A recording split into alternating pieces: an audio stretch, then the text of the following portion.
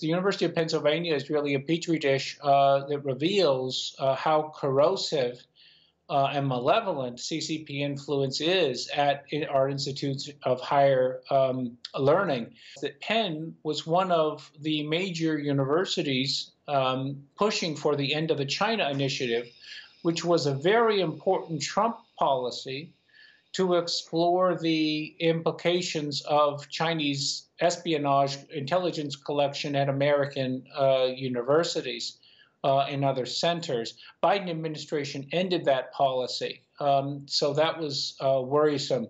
We need to be worried about the money that was given, of course, and the influence derived, but then also how the universities serve as a mechanism of influence for the CCP in the American political system and actually influencing negatively our national security.